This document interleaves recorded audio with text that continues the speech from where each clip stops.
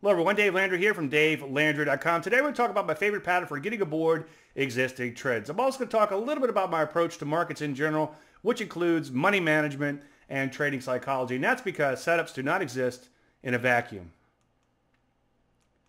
Now before we do that, I want to thank you for taking time out of your schedule to watch this video. So thank you very much. There's a disclaimer screen. As you know, you can lose money trading, or as I often sum it up, all predictions are about the future, and a lot of stuff can happen between now and then. Now, I'm going to throw a lot of information out at you today, but keep in mind, this is not one and done. You can go to davelandry.com/TKO for a plethora of information on money management, trading psychology. I have some free reports there. You'll also have links to over 1,700 videos and 500 posts. And if you do have questions, you can always call me or email me at dave@davelandry.com. Now, I'm not going to read you this bio. You can download that off your website. But for those of you who don't know me, I just want to touch upon a few things. I've been trading for a very long time. During that period of time, I've worked with hedge funds and thousands of individual traders. I've also written 3 books on trading, which have been published in 7 languages total. And that has allowed me to travel the world, speaking a good word on technical analysis. And that's been a lot of fun. Now, a few words about my approach. My approach is a conceptually correct methodology based on market psychology. In other words, I'm using technical analysis to read the emotions of the market. It's repeatable. Repeatability is a big thing. There might be some great traders out there that are doing great things, but trying to follow them sometimes can be very difficult. For instance, let's say a day trader is making hundreds of trades a day and you try to follow him.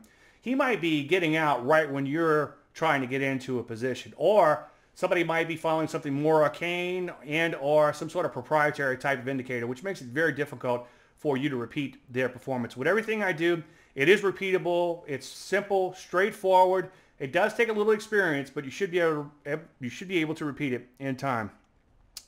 Now, money management is crucial and cannot be separated from the methodology. I often talk about this quite often. In fact, you'll probably hear me talk about money management more than any other traders out there. And it's very crucial. Without a money management plan, you're doomed from the start. Also, trading psychology is vitally important. The best methodology in the world is useless if you don't have the proper mindset to follow it. So developing that proper mindset and having that proper mentality is key.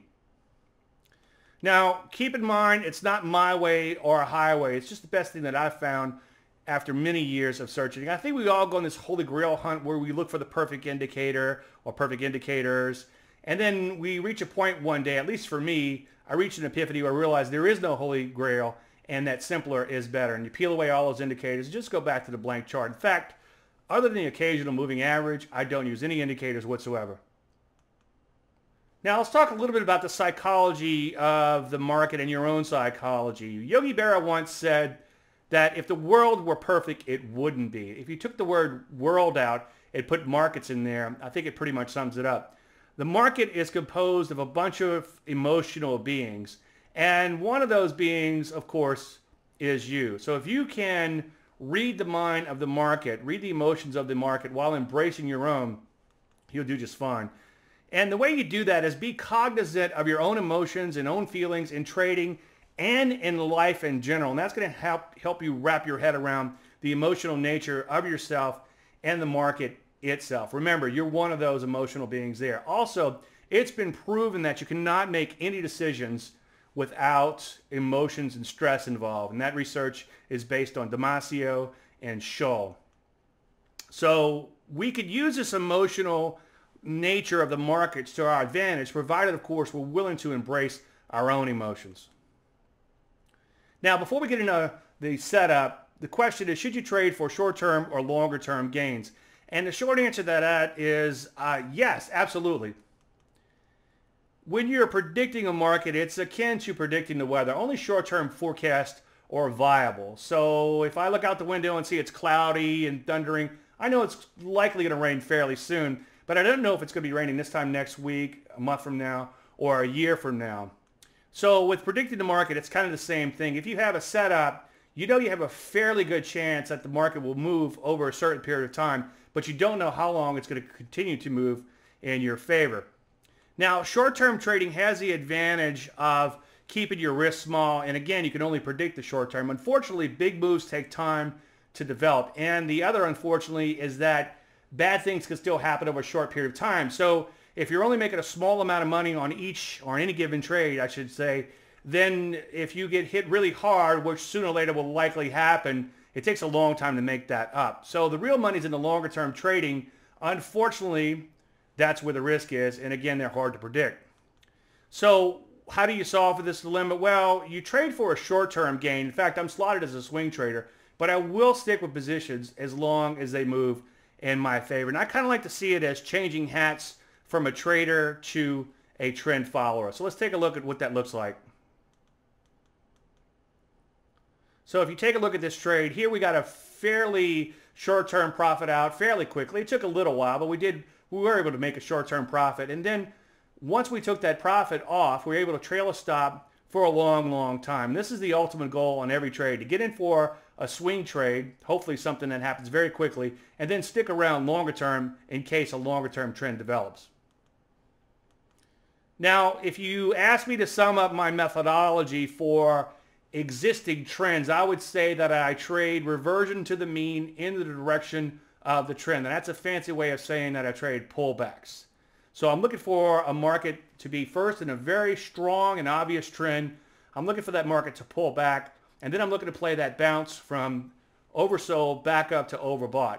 Now, if you're picking your spots carefully, that move is fairly certain. Obviously, nothing is guaranteed in markets, but if the market is cooperating, the sector is cooperating, other stocks within the sector are doing well, then your chances are pretty good to capture that swing trade move out.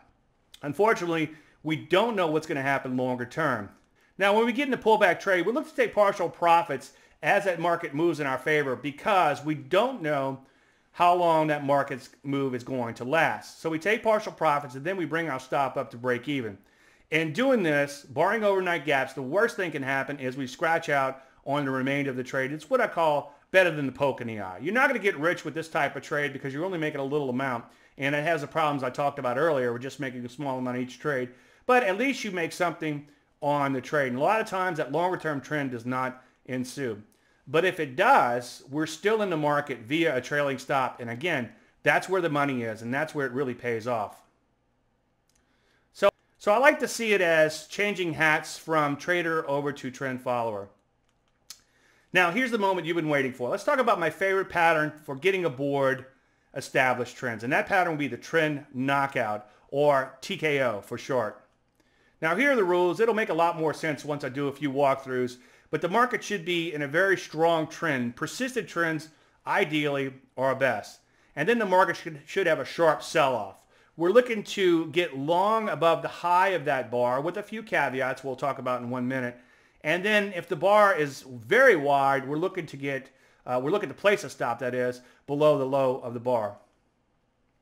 So let's break it down. First of all, we want to market in a very, very strong uptrend. This trend should be obvious. You should be able to draw a big arrow on the chart. In fact, I'm known for drawing these big blue arrows on the chart. And that all came from back in the late 90s. I'm dating myself. When I was writing for a popular website, and I began drawing these big blue arrows on the chart. And they're blue only because my paint shop program defaulted to blue. And once you identify that strong trend, and again, it should be obvious, you're looking for a very sharp sell-off. This sell-off should be meaningful. If you were actually long this market and got knocked out, long at least as a longer-term trend follower, and you got knocked out, then the chances are that move is significant. The other thing you could do is imagine if you were long this market trying to hold onto a longer-term trend, where would your stop be? If that stop would have gotten taken out, then obviously the market move down, the wide range bar down is significant. Now, we look to enter above the high with the caveat of if the close is fairly close to that entry, you want to give it a little bit of wiggle room to keep from being triggered in on noise alone. Now, once you do get triggered, you put a stop below the low, provided, of course, the bar is fairly wide to make sure you give it enough room. If the bar is kind of medium in size, and ideally you want a wide range bar down, a significant knockout, but if it is a little bit more medium in range, you might want to give it a little extra room below the low for your stop. So let's talk about the psychology behind this pattern. As I said earlier, everything I do has a psychological basis. So with the TKO, a lot of times you have the Johnny-come-latelys who are buying late into the trend. These tend to be the worst traders. They're buying as the market is making new highs. You just kind of give up, throw in the towel, and buy whatever the cost. Buy at whatever the cost. when the market begins to sell off, they're quick to dump their positions. So they're very fickle type of traders. And a lot of times that selling can beget more selling and knock even more traders out. So that's the theory behind the trend knockout. So these Johnny-come-latelys, they're buying near the high. Again, the market begins to sell off. They quickly dump their position, and that tends to exacerbate the sell-off. Now, if the market turns around and goes right back up, those traders that were knocked out must put up or shut up. They're forced to buy back in or be left behind. Now, in some cases, they'll buy back in at even higher levels, and that helps the stock to go parabolic. So we're taking advantage of the predicament of these traders. And it's also knocking out some traders, so we know we don't have to worry about those traders dumping their position onto us. Now, shorts in general tend to be egotistical. They tend to like to pick tops for some reason. I'm not sure why that is, but they often confuse the issue with facts. A lot of times a stock might have very poor fundamentals, and they think, well, this stock does not deserve this valuation. And it might not, but if the stock is going higher, what is. If it's going higher, it's going higher. But they tend to jump on these stocks, especially if they begin to weaken a little bit at these new highs. So they smell the blood, they begin to pounce. And what happens is, if the market turns around after the big knockout move, then they're forced to cover. So their short covering can help to propel your position higher too. So as you can see, there's a psychological basis behind the pattern. Now let's look at some real-world TKOs. In this particular case, you can see that this stock is in a very strong trend. It's also in a very persistent trend. Notice that it tends to go up day after day after day. Mathematically, that's equivalent to linear regression, but I just like to draw a line through as many parts as possible and keep it simple. And then you can see we have a nice knockout move. Now in this particular example, you can see that the trend it was in kind of a gradual trend, but then it began to accelerate higher in a very persistent way. And that's the best combination for this particular setup. If you zoom the bar in a little bit, you can see that that wide range bar down was very significant. Now, occasionally you have a stock set up in a bit of a textbook type of fashion, and this is what I call a textbook TKO. When this happens, you're able to get it at a precise point, place a stop at a precise point once triggered, and then that tells you where your initial profit target will be. Let's take a look at this.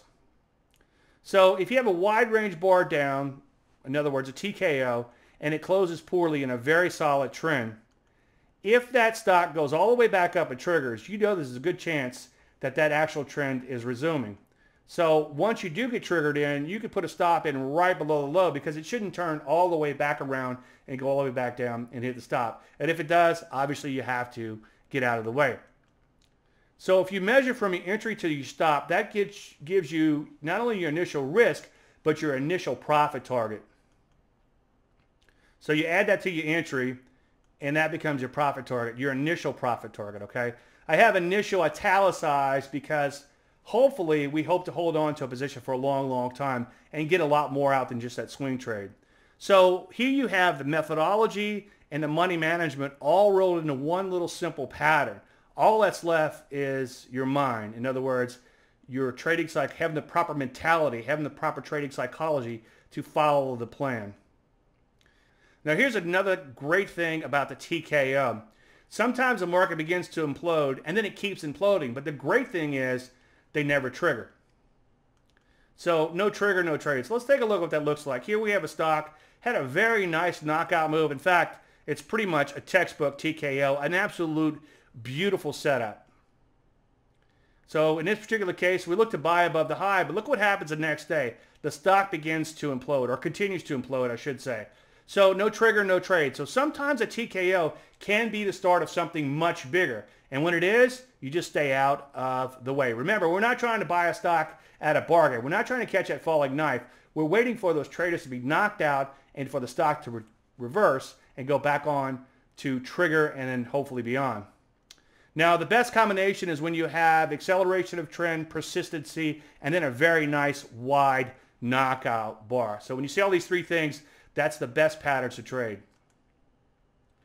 Now, remember, when you're trading a TKO, it must be in a strong trend. The trend should be obvious. You should be able to draw a big blue arrow on the chart in the direction of the trend. And also, never forget about the net. Make sure the market is significantly higher than it was previously. So look at the close today and then look back a few weeks, in a few months even, to see that that move higher is very significant.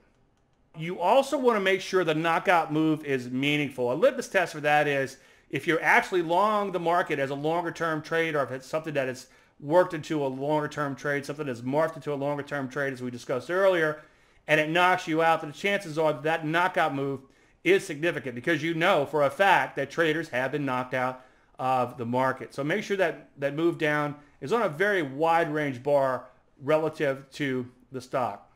Again, this is not one and done. If you want more information, go to davelandry.com/TKO. Also, for making it all the way through this video, if you go there as a thank you, there's going to be a gift certificate for davelandry.com. So check that out. Any questions, shoot me an email at dave@davelandry.com. Thanks again for listening, and may the trend be with you.